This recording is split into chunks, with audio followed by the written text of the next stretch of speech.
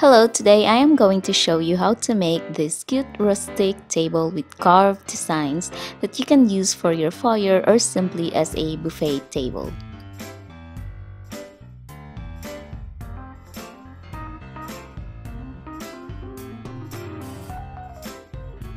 Before you begin, print the pattern and cut it. In this pattern, you will see two sizes of table legs. Choose the one that you prefer.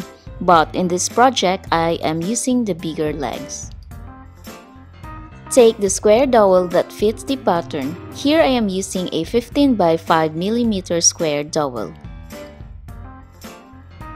Glue the pattern on both sides, making sure that the patterns are facing the same direction.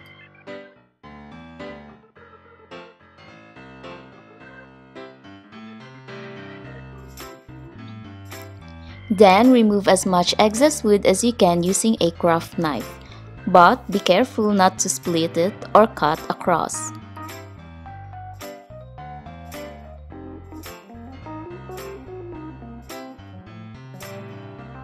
After removing the excess wood, you can manually sand the remaining woods, or you can use a Dremel or whichever sanding machine you have that fits for the miniature. Don't forget to always check the front and back of the wood to ensure that you are not cutting too much on each side, and that you are also following the form of the pattern on both sides. Once you are done and satisfied with the result, remove the pattern from the wood.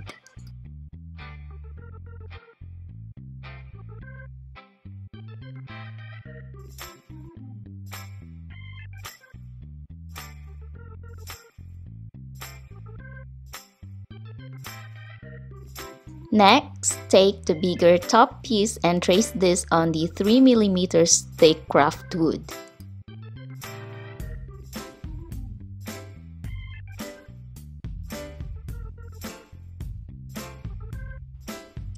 Then cut and remove the excess wood.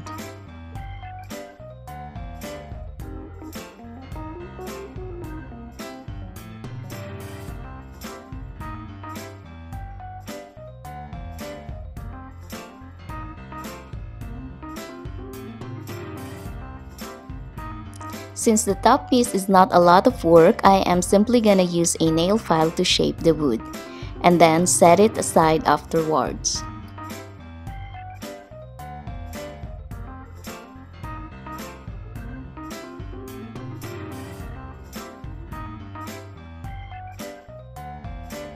Next, take the smaller top piece and trace this on a 1.5 mm thick craftwood. Do the same technique like the first one. Here's how they look like. Next, glue the smaller piece on top of the bigger piece.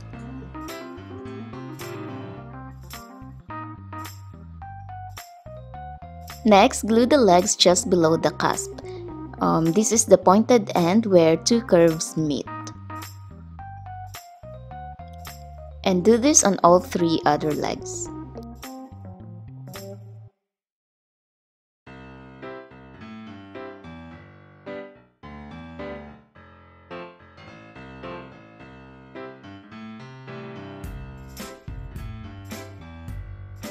So far, they look even. Next, I am going to add decoration on the upper part of the legs, and I am going to use polymer clay. I am using a heart and tear-shaped puncher to form the clay.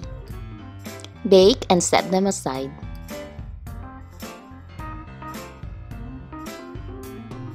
Next, take your silicone chocolate moldings, and here I am going to use a concrete filler, which I bought in the hardware to fill the molds. You can also use polymer clay or glue instead of this, but I like using this because it is easy to apply and it also gives a really nice result. So I just squeezed and spread the contents on the mold, and then I allow it to dry for several hours.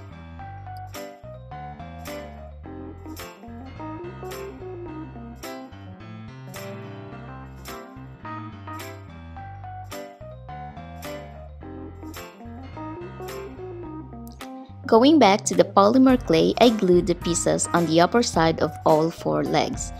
There's no wrong or right way of doing it. Glue however you think and feel is right.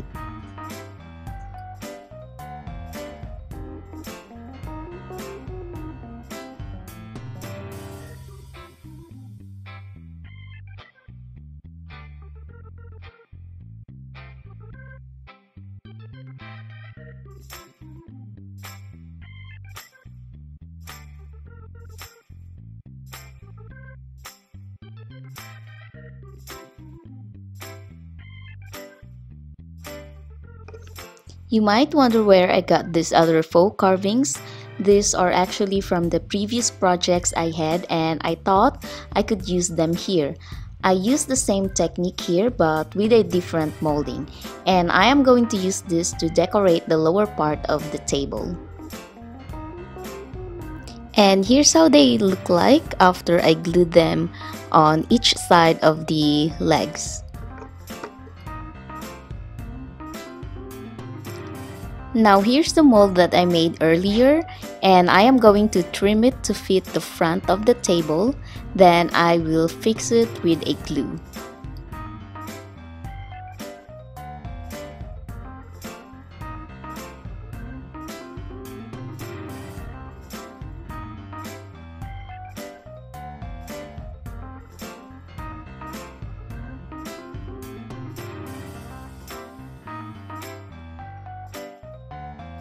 So I added the foam molding on the front and also the back of the table.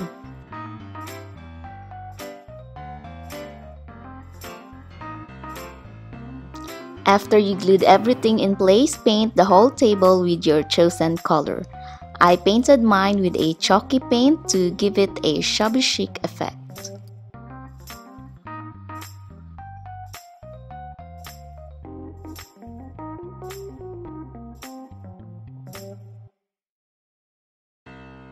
After painting it with the chalky paint, I added some gold accent on the carvings and the edges of the top piece.